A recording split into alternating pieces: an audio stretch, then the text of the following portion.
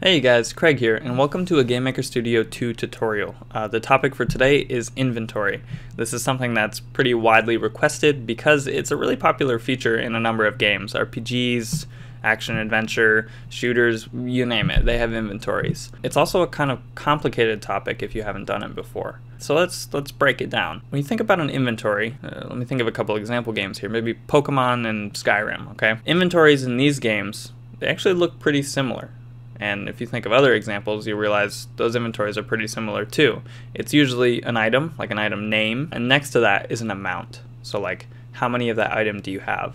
Think of your bag in Pokemon. You have Pokeballs, and next to it you have 10. You got 10 Pokeballs, and then Great Balls, and you have 5 of them, and Ultra Balls, you have 1. Or in Skyrim, you have Iron Daggers, and you have 3 of them, or something like that. Let me also just note that this is the same project I used for the movement tutorial. If you haven't seen that, you should really check it out. For any kind of top-down game, it's super smooth, super nice movement, based off the stuff that the guys over at Butterscotch Shenanigans do in their games. It's pretty good, but you don't have to do that in order to be able to do this tutorial. We're just going to stick it in the same player object. So if you're wondering where all that code came from, that is from that other tutorial. So you'll notice I have a sprite sword and a sprite potion chilling out up here. Just some little guys I threw together. Those are going to become objects for this lesson.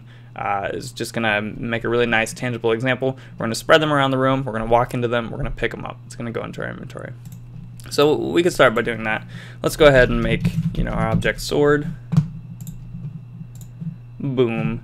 And we'll make object potion. And for what we're doing here, we don't need any code in there. The only thing we might do to make this kind of easy for ourselves, and you'll see how this is going to come into play, is we're going to make another object called like object collectible or something to that effect, and we're going to make that the parent of both of these. So object potion is going to have obj collectible as its parent, and obj sword will have collectible as its parent. And now we come to our player. We're going to go ahead and throw in a create event. And in this create event, there's only going to be one line. We're going to go ahead and say inventory. That's our variable name. And our inventory is going to be equal to ds map create. So some of you have used data structures in GameMaker before. I know some of you haven't. It's not too complicated. A map is really just conceptually a pairing of two things, a key and a value. Think of a menu. It's a pairing of a dish and a price. So the price goes with the dish. Or a dictionary. You have a word and a definition. So definition matches to the word. So a map is really just that. You give it a key, you give it a value, they're stored together, and you can look things up by key. In GameMaker, this is just how you make a map, and I'll show you the functions that we'll need in order to put things into your inventory. So that's really it for the create event. We have our objects down here.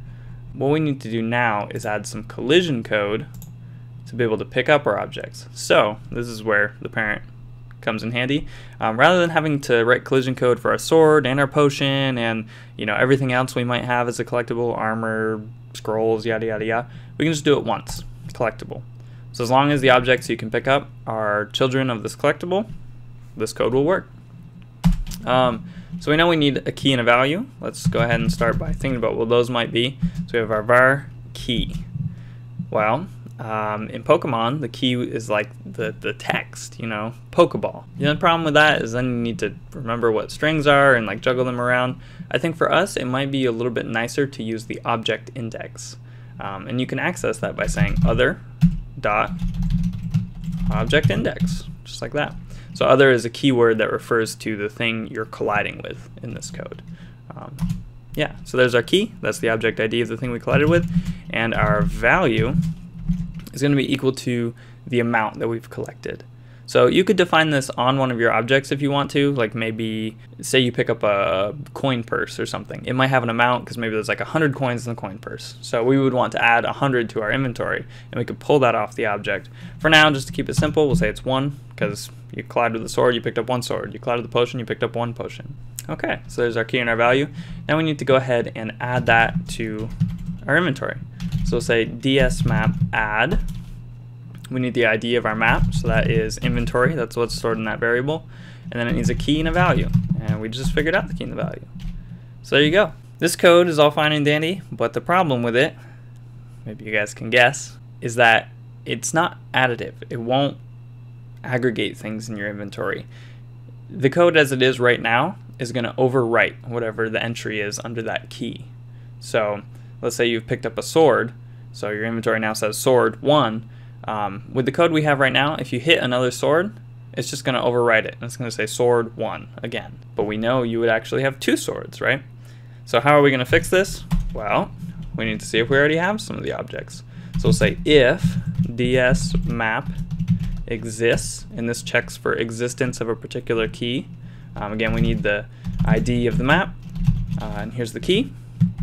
So if, say you already have a sword in your inventory, you want to update your value to actually be whatever value you're adding, so 1 plus whatever value you already had. So we'll say ds map find value. And this looks up the value out of the map if it exists already, which is what we're checking. So inventory key, just like so. And now your inventory will give you, or sorry, your value will be whatever was in your inventory plus whatever you've added. So you're now adding a correct updated entry. To prove this to ourselves, we can just do a little show message, and we'll say key plus our string key and our value plus a string of our value, and we should see that it increments. And we'll just test this in the room by throwing a couple swords in there and hitting them both. Let's do that. Got a couple swords, we'll throw in a potion, and let's test it out.